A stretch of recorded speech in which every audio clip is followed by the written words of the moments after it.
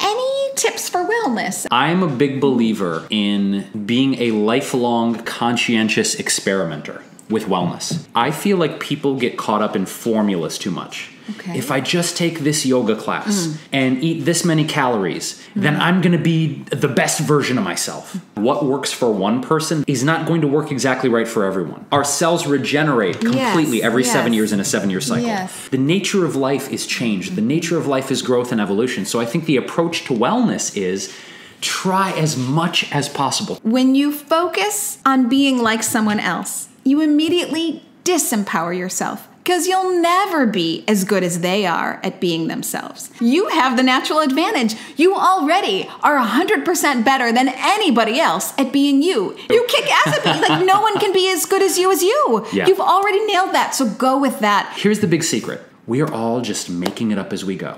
That's the good news, guys.